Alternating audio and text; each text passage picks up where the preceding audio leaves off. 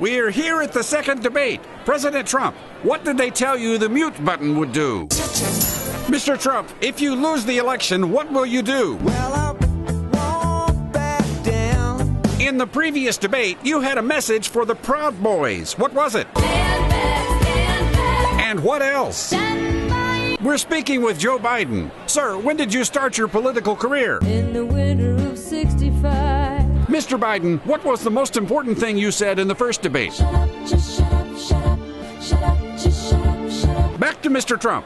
It has been revealed you have a secret Chinese bank account. Who is in charge of that? My little China girl. Sir, you recently had a controversy with 60 Minutes. What did you say to Leslie Stahl? Don't ask me no questions, and I won't tell you no lies. Mr. Trump, what exactly is the substance to the Hunter Biden laptop story? Absolutely never. Say it again, y'all. We're speaking with Vice President Pence. Sir, there are rumors about you having the coronavirus. What do you say to that? I went to see the doctor today. And what did he say?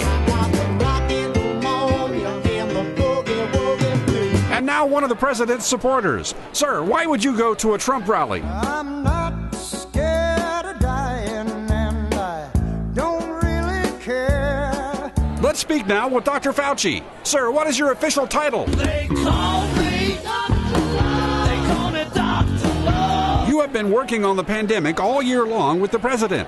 What would you say about his understanding of the virus? Don't know much biology.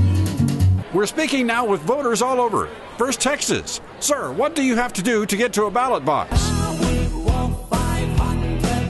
And once you get there, what's your biggest concern with voting then? There's a man with a gun over there.